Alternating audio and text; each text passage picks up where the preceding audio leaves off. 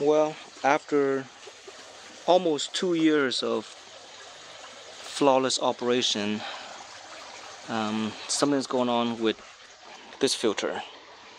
As you can see, the water level has dropped down in the liner right there, and that's not supposed to happen. So I discovered that the filter was not cycling. The sensor probe or something is causing the thing to shut down, and so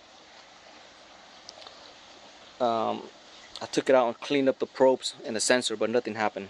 It's still in the on position.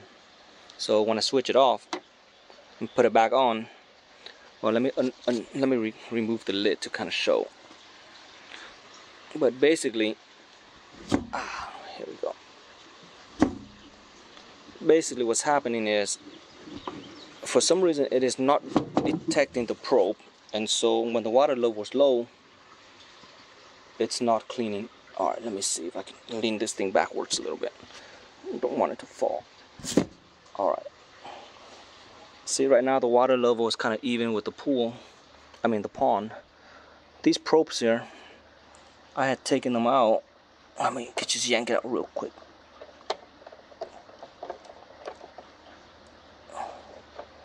I took them out and washed them. Wow, I jammed it into kind of hard, huh? Alright, come on. There we go.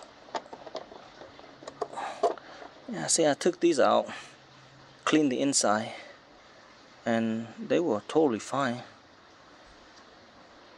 Oh, I don't know if the alignment is supposed to.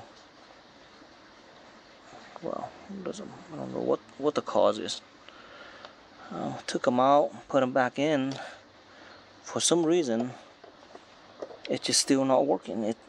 And there's like literally no damage. It's just a piece of stainless steel. So, and this little shut-off floating switch right here, nothing's blocking it. So, in normal operation, it's not sinking. It's floating up. Yeah, it's kind of hard to see, but yeah, see, it's actually floating up. And then when I push it down, it goes down. But naturally, it flows up. So nothing blocking it. But I'm gonna turn on the filter and we're gonna see the water get sucked down, but it's not spinning the drum. But the manual cleaning cycle works. There you go. Off, I'm gonna switch it to on.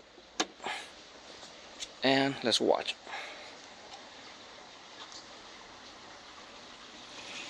See that?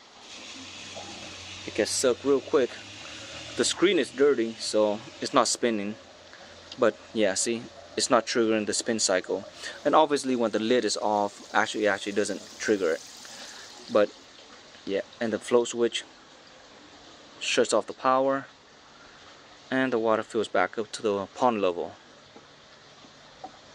So I don't actually know what's going on here.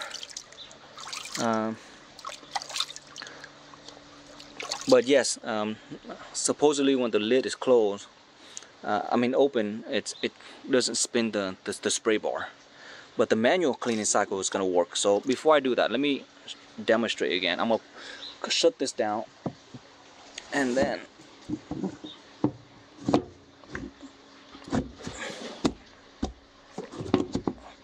yeah, so I got this thing lined up right here so I don't mistake, because that's where the sensor is.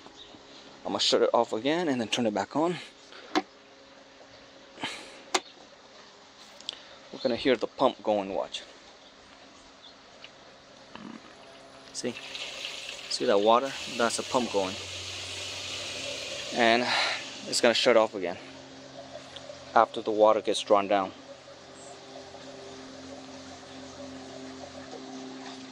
Yep, see, it shut off. So we're going to take this out again. Gonna use a manual cleaning cycle to show that the spray bar and the motor still works. Okay. Alright, I'm gonna switch it to the manual.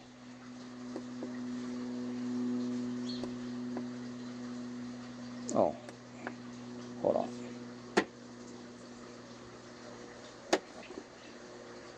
See, on the manual cycle it works.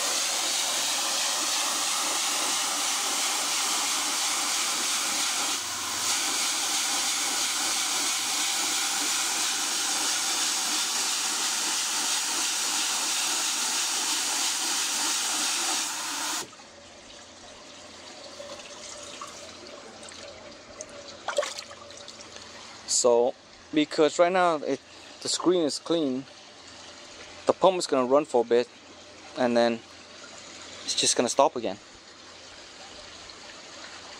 I opened up that box. I didn't see any damage on the wires, and the connection is still good. This connection is still good. I redid it, no problem. So I still can't imagine the probes being damaged for some reason, because the probe just looks like a piece of stainless steel. Like there's really nothing going on with them. They just look like a solid steel, and then they bore a hole through it. That's it.